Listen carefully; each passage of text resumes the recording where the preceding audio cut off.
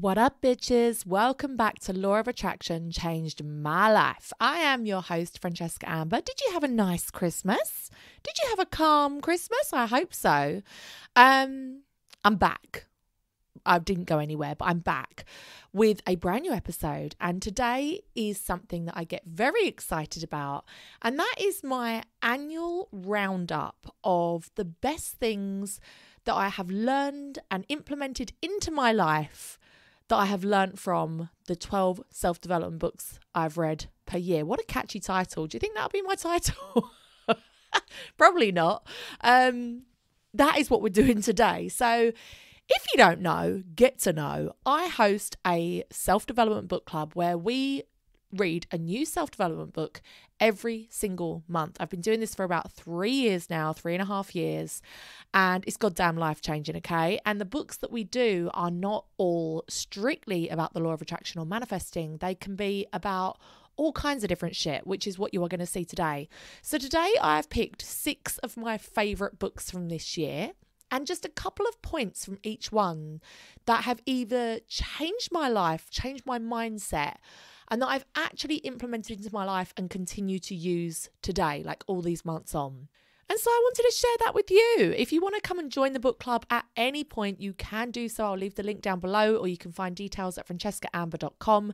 And the great news is, if any of these books sound great to you, you can go back and listen to all of the episodes for that book. They are all there. You can go back in time and listen to any of these books. So let's get started.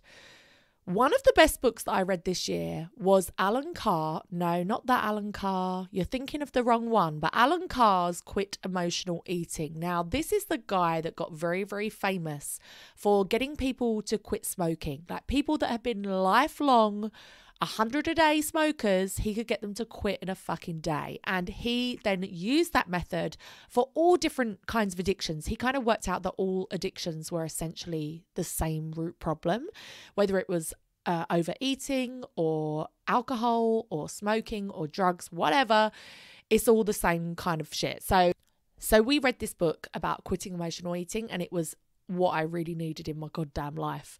So this book had a transformational effect on me and so many of the book club bitches. It was the first time in my entire life that I felt like I'd got my eating under control and that I was enjoying, like, nourishing my body rather than trying to starve myself and feeling bad and then overeating and feeling bad. It was just a constant goddamn roller coaster. One of the things he taught us was that there are going to be good days and there are going to be bad days in our lives. Like, we're not going to have a great day every day. And on those bad days in the past, I'd always been so tempted to just treat myself to like a takeaway in the evening. And it was for so many reasons.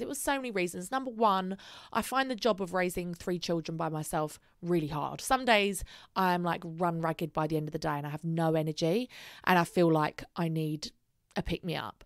And number 2 was I am the only adult in my house. So it's not like when the children go to bed, I can like crack open a bottle of wine with a partner and be like, oh, let's lay and, drink wine and watch TV and kiss each other's faces. I don't know. What do couples do? I'm not sure anymore. And I just felt like that was like the treat that I needed. But I discovered that once I started doing this book and I started nourishing myself better, that actually I often would get to the end of the day and I didn't feel run ragged. I didn't feel like I needed a reward for just getting through the day because I had more energy. I had more enthusiasm for the day. I just was like more excited about life. The other thing we learned was that you don't have to stop life. So we had a bit of a controversial thing in the book where he was like, you don't ever need a birthday cake again. Like, you don't need a birthday cake, but that doesn't mean that you can't have a birthday party. It doesn't mean that you can't go out with your friends and celebrate your birthday. You might just not want a birthday cake, and that's absolutely fine. You can still attend birthday parties. Just because you don't want to eat junk food, you can still go out to dinner with your friends. Like, you can still live your life. You can still go places. You can still do stuff. And the food element of it does not stop you enjoying the entire thing. Believe it or not, I mean, we've just got through Christmas.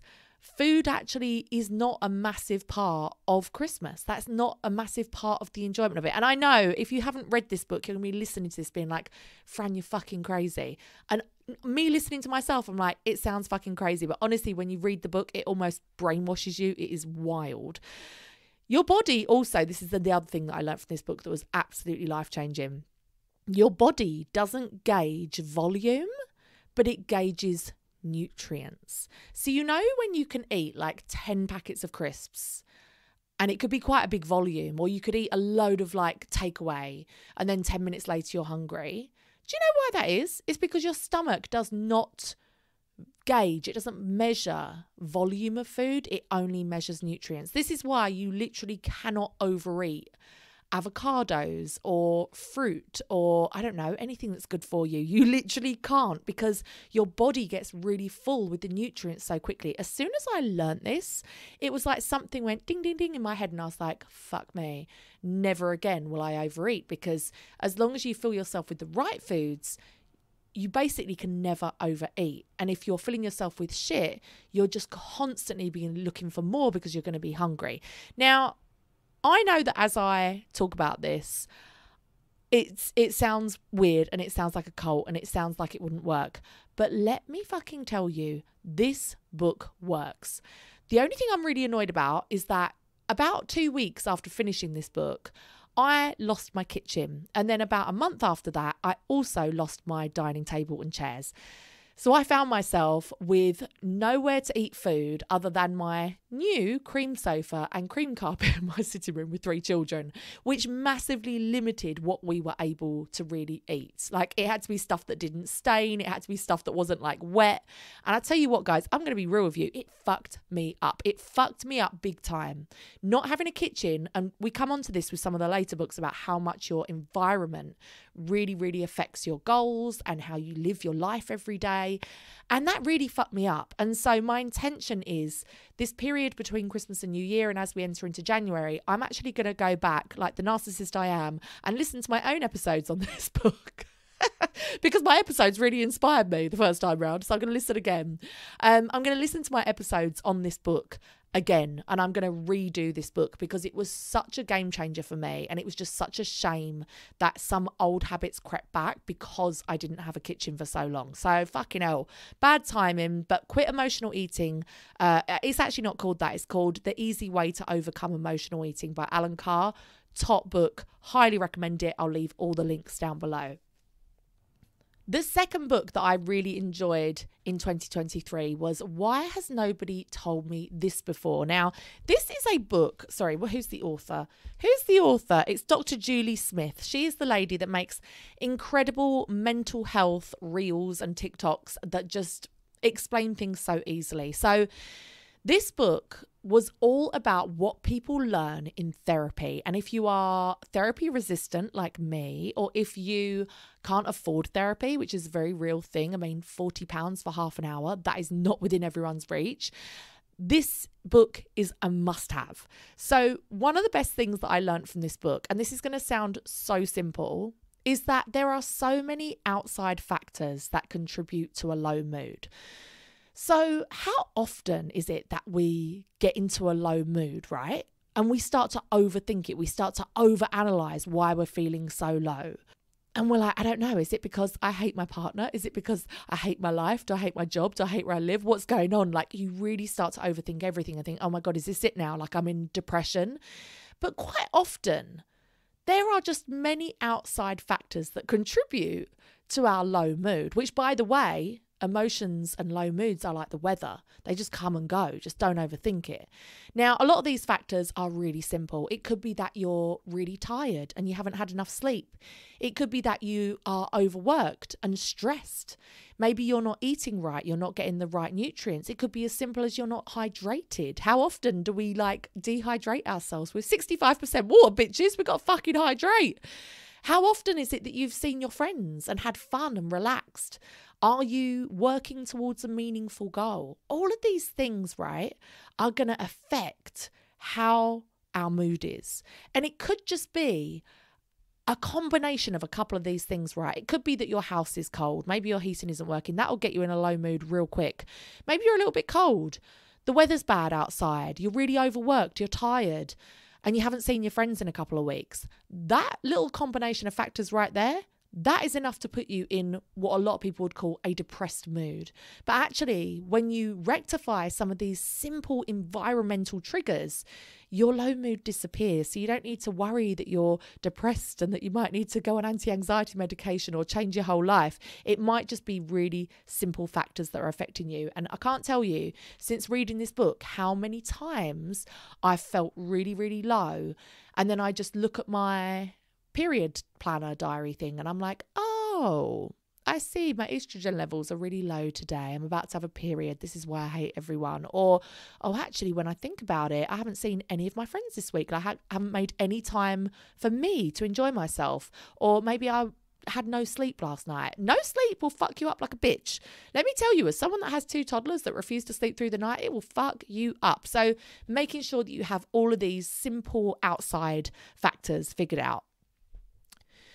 The next thing I learned in this book that was incredible was about thought biases. And it's so simple again, but just that we all have the same thought biases in life. And 2 of them that really kind of struck me was personalization, which is making it about you. And a classic example of this would be you are walking down the street and someone's walking the other way and you wave and say, oh, hello, and they don't wave back. And you instantly go, they fucking hate me.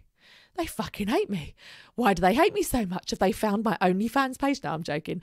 Like you just make up all these things that are like, why does this person hate me? Why didn't they wave back? But actually, that person could have been going through a really tough time. They could have just received really bad news that someone close to them has died, or that their partner is cheating on them, that their partner wants a divorce, that their child is ill, whatever, I don't know. They could have received really bad news or be in a really bad headspace themselves. And so we instantly think that it's us, but actually quite often it's just people are living their goddamn lives. The other one was catastrophizing. And this is something that I did a lot when I was going through like a mental what's the word, like an emotional abuse situation, is that you instantly jump to the worst case scenario. So someone sends you a message saying something and you instantly think, right, that's it, my life's over, I'm going to lose my job, I'm going to lose my house, I'm going to lose my children, I'm going to lose everything, and you're going to have to go and live like in fucking Ontario, I don't know.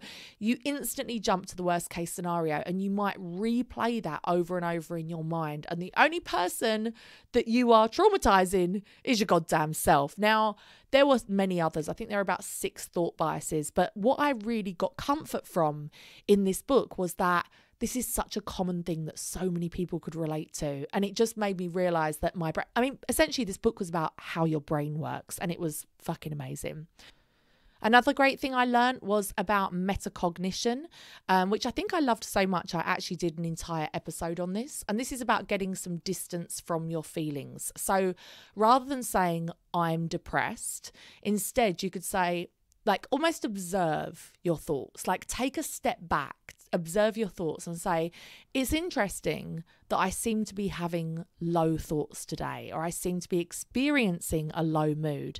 And it stops that low mood being you and being your entire identity. And instead it just becoming, this is something I'm experiencing right now. And that honestly has such a huge effect on the way that you feel and the way that you relate to the feelings that you experience. Exercise. This is one of the surprising things I learned in the book, was the benefits of exercise. I mean, when we talk about exercise, hello, it's nearly January. We are all going to go and get a David Lloyd membership, aren't we? No, I'm fucking not. But we're all on that like new year, new me train. We're all like, yes, I'm going to be my fucking best self. But actually, when we think about exercise and we're like, oh, I'm just going to be so fit and a size 10 and whatever else, we only really think about the physical aspects. But what we learned in the book is what a powerful effect that exercise has on your brain. The side effects of exercise include happiness and motivation. Now, if you start to think of exercise as something that you do for your business, something that you do for yourself, your personal brand, your personal happiness, your relationships, rather than just something you do to try and fit into that dress you want to fit into, it becomes such a bigger thing. It becomes such a more important thing. So I really enjoyed learning about that. Okay, the next book is Hurt, Healing, Healed by Emma Mumford. And there was just 1 or 2 points in this that I really wanted to bring to your attention because they absolutely changed my mindset on a couple of things. So the first one is about blame and forgiveness. Again, I think I might have done a whole episode about this because it was such a game changer for me. But what she says in this book is that if you think of somebody that you have had a conflict or whatever with, somebody that you need to forgive, if you decide to forgive someone, by forgiving them, you are actually putting the blame on them and making yourself the victim. Instead, you need to just have absolute radical acceptance with absolutely no judgment for yourself or others about every situation. And this kind of goes along with what we've learned in other books about looking at everything through a lens of love. But this idea that actually forgiveness, which is something that so many people talk about as such a vital part of your self-development journey, actually is a little bit bullshit, because while it's important to forgive people and not hold on to resentment, I think that's, the gist there. The idea of forgiving someone, it makes so much sense, doesn't it? By forgiving someone, you're blaming them for something and making yourself the victim.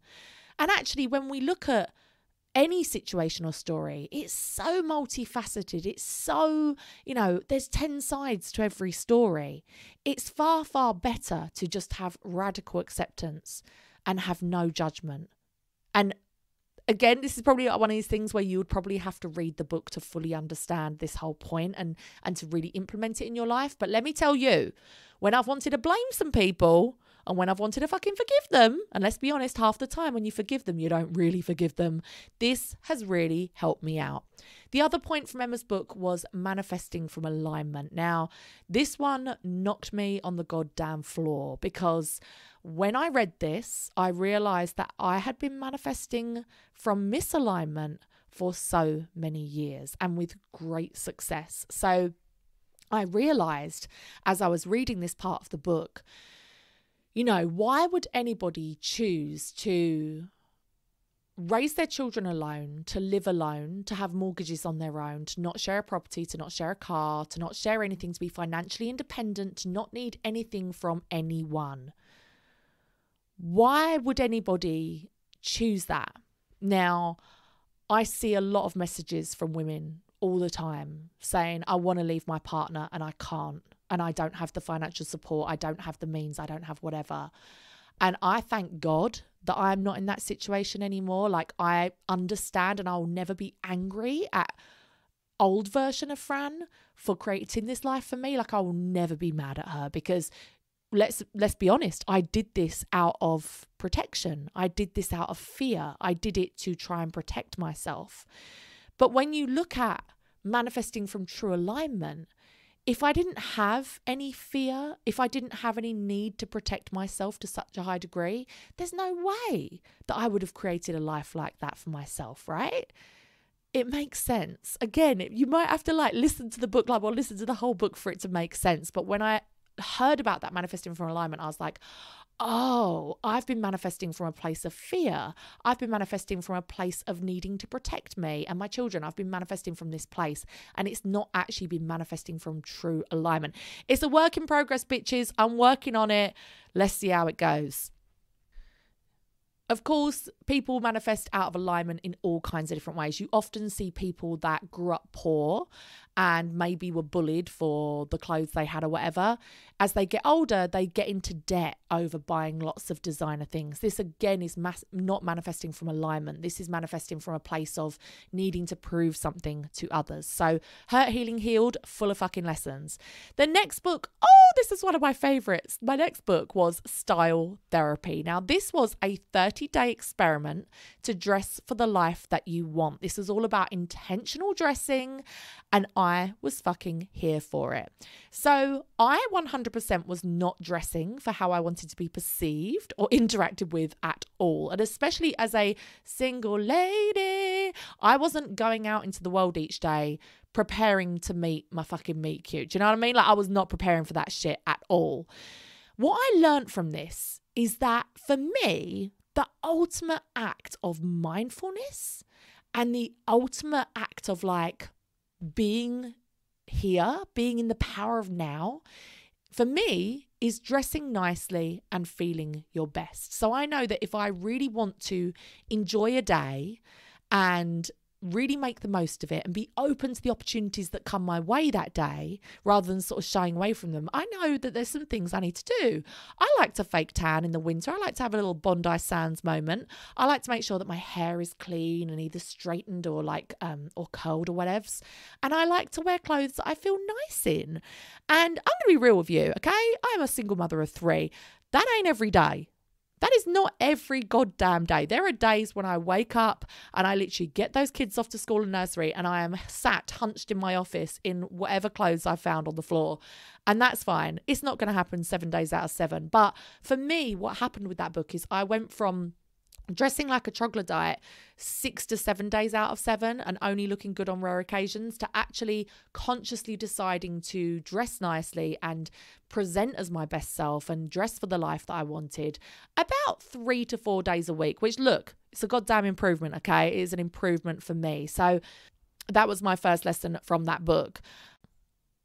Since I've been on this self-development journey, like I said, I've been reading self-development books once a month for about 3.5 years now. I am more confident than ever in myself in terms of who I am as a person, like my morals, my values, my knowledge, my work ethic, what I represent as a person. You know, I live in alignment with my values a lot of the time. I stand up for what I believe in. I treat my children how I believe they should be. Do you know, does that make sense? Like I feel very confident in those terms.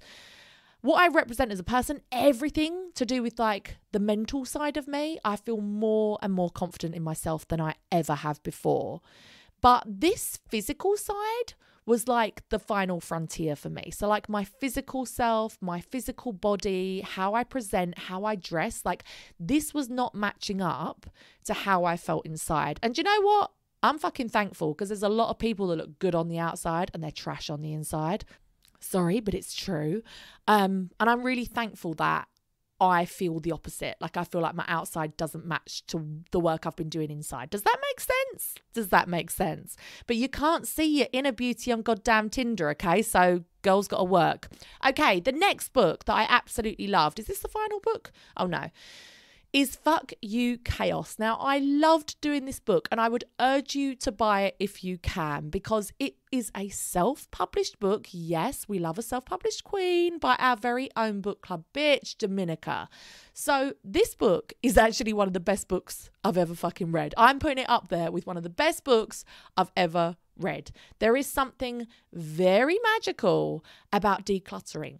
When it comes to manifesting, when it comes to achieving your goals, when it comes to making space for shit in your life, there is something very magical about decluttering. And decluttering your home, your mindset, and your finances all at once, which is what this book does, it's a fucking magical trifecta, okay? So decluttering simply makes space for what you actually want to bring into your life. It simplifies. It frees up your mental bandwidth. It frees up your energy. It frees up your space. It frees up your time. It frees up so much shit in your life. And I think that's our number one problem, isn't it? Is that we always say we're too busy, we're overwhelmed, we're stressed out. We often are overwhelmed and stressed out by the stuff around us. Even if you're not aware of it, you are overwhelmed by the stuff around you. And so getting rid of anything that is not in alignment with yourself or your future self really makes space to intentionally bring in the shit that you want. Now, when we intentionally or energetically declutter with a goal in mind too, oh boy, that is even more powerful. And this is something that I need to do more. Like I sometimes think, oh God, I don't know if I want anyone to live in my house with me. Like I don't know if I could ever meet a man and want him to live with me. Like where would his stuff go? And it's ridiculous because I live in a master suite that has a his and hers fucking wardrobe. Like there is literally no excuse.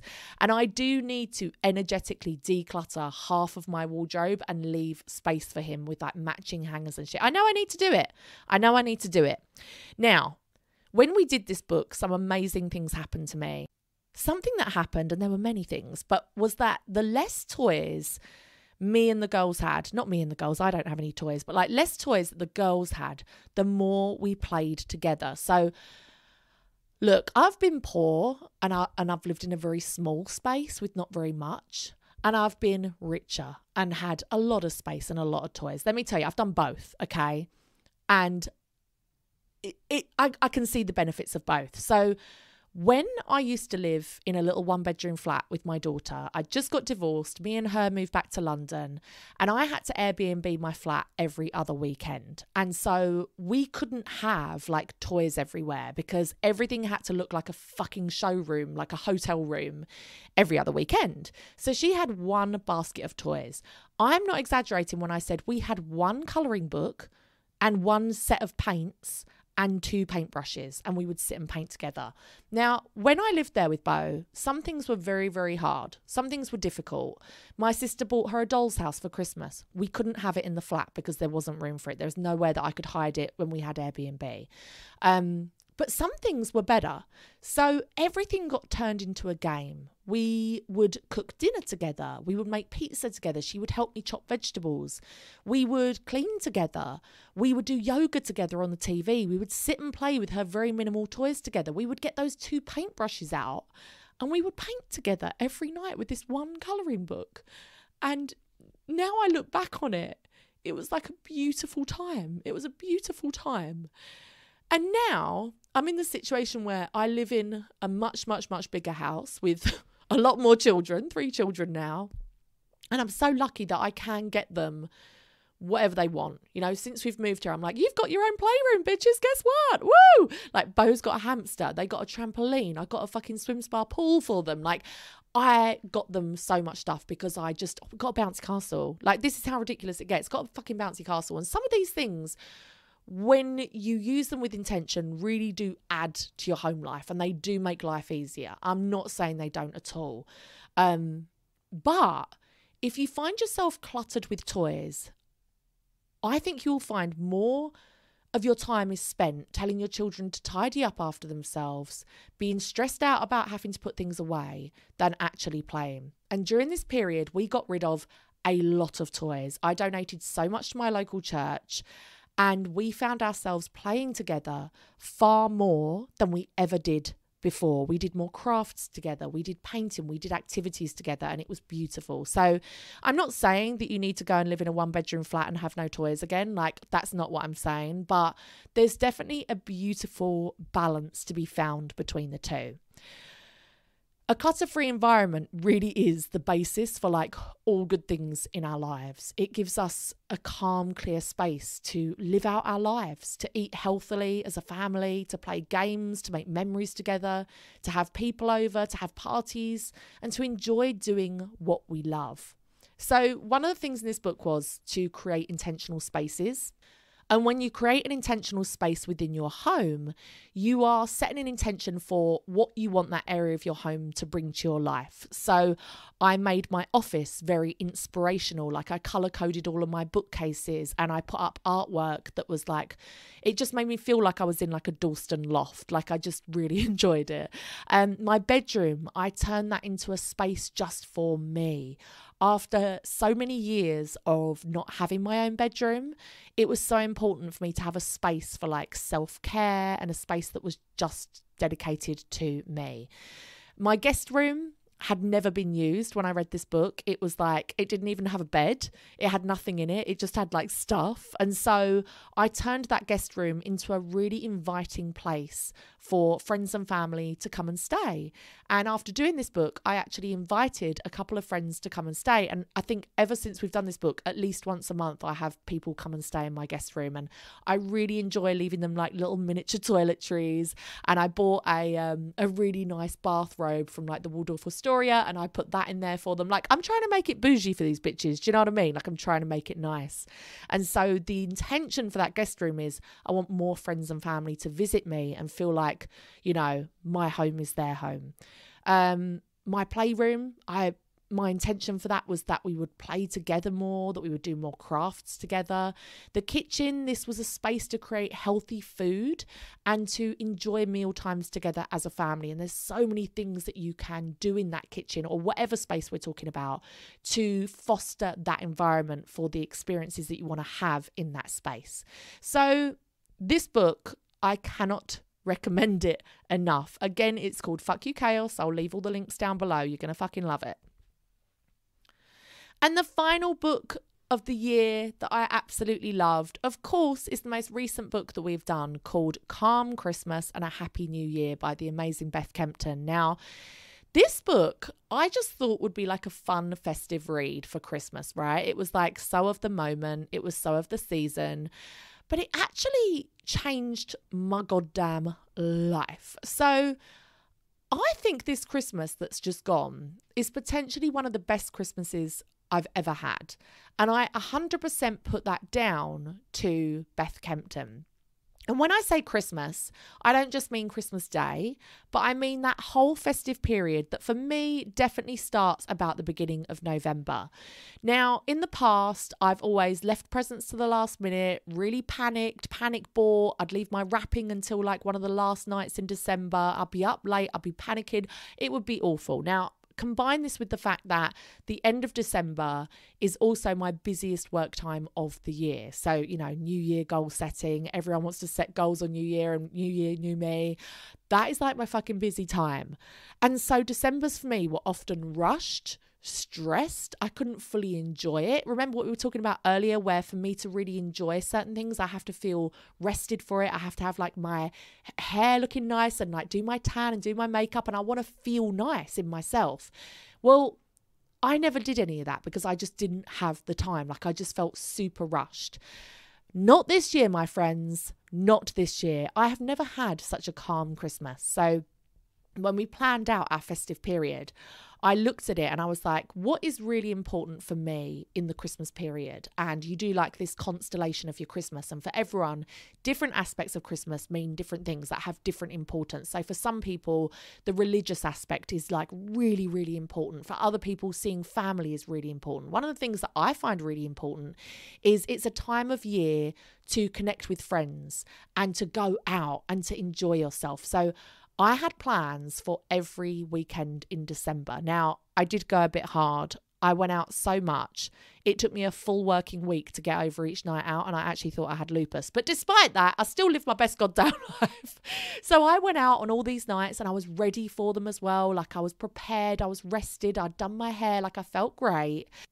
And so I knew December was going to be a busy month, not only with these nights out, but of course, all of the festivities with the children. And so I made a decision as I started reading this book, like mid-November, I want to buy and wrap 99% of my presents by the 1st of December. And guess what? Spoiler alert, that's exactly what I did.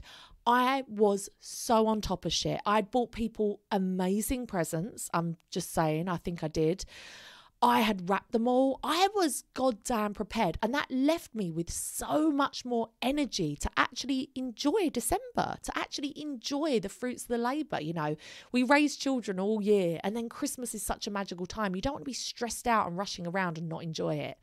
One of the most magical things that happened to me, and this isn't going to sound that magical, but I just relaxed and enjoyed Christmas in really small ways. So in the past, I always felt like I had to like go out and do everything, do every Christmas activity, go and see the lights here and go and do that. And I didn't do that this year. We did really kind of like slow living, enjoyable things. I sat at my kitchen table and I made a gingerbread house with my 2 youngest daughters one wintry afternoon with Christmas music on in the background. I made all of my daughters hot chocolates, and we made little Christmassy hot chocolates, and they all put different sprinkles on one evening. We sat and watched The Grinch together at least 9 times, I'm going to say. And I tell you what was the biggest win for me. And this is going to sound so weird, but I'm proper into like yoga at the moment. I'm balls deep into it. I'm balls deep into like wintering well, Christmasing well, winter wellness, all of it. All of it. I fucking love it. And what I did for myself this winter, this Christmas, is that I have been sitting in my sitting room when the children have gone to bed, with a hot chocolate, with my Christmas lights twinkling, with little candlelight on, and watching Christmas movies. And it has been absolutely glorious. It has been nourishing for my soul. I've watched The Holiday, I've watched Elf, I've watched Single All the Way, I've watched Holiday, I've watched them all. If they're on Netflix, I've watched them, and I have really enjoyed my goddamn self, okay? So I feel like this has been one of the best festive periods I've ever had, and that is 100% down to Beth Kempton and Calm Christmas. Just simply deciding to create the Christmas that you want, to be intentional about how you want to spend your time and energy, and therefore making it happen. How many of us just go along with whatever we've done every other year because that's what we've always done, and that's what, you know, that's tradition. You don't have to do that. You can say no to things that bring you anxiety and make you sad or make you stressed out. And you can say yes to the things that bring you more joy. You just have to think about it and put your intention there and plan it a little bit. And so for that reason, that was one of my favorite books of the year. So that's it. That is the roundup of my 2023 best books in the book club. I hope that you've enjoyed it. Like I said, I'll leave all the links down below. And if you want to come and join the book club and listen to any of these books, you can do at any moment. It is not too late for you.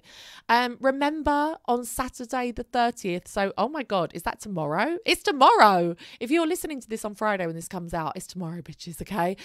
You can come and join me for my 2024 goal setting party. This is my third year doing it, my third year in a row. I can't believe it. And this process of reflecting on my year and setting goals for the year ahead has been absolutely transformative. It has been absolutely integral to, you know, like we were just saying about being intentional and planning your Christmas, right? Like your Christmas does actually make up about 6 to 8 weeks of your year. That's 2 months of your year. It's a big chunk of time to get right or to get wrong. It's the same with your whole year planning. You can set goals and be intentional about how you want to spend your year, what you want to do, where you want to be, how you want to feel. And I tell you, if you do this every year, it will completely change the trajectory of your goddamn life. So if you want to come and join me, it's at 8 p.m. on the 30th of December, UK time. And it is a Facebook Live video. When you buy a ticket, you will be given a password and an order number to get into the Facebook group. And then we will be live there at 8 p.m. on the Saturday night. If you can't make it live because you're in a different time zone, or you might just be out, you might have a life, who knows, you can watch it afterwards. Like there's no time limit on it. You can watch it. And in fact, there's a lot of people that prefer to do this sort of stuff later on in January. So if you wanted to do that, if you wanted to do it in the first week of January or at the end of January, you can do it whatever goddamn time you like. Don't let anybody else tell you what to do and how to live your life. But I'll leave link for that down below as well. Or you can just go to francescaamber.com. Anyway, that is the end of this episode, and this is my final episode for this year. I'll see you in 2024. The law of attraction changed my life. It's going to change yours too, bitch. Bye.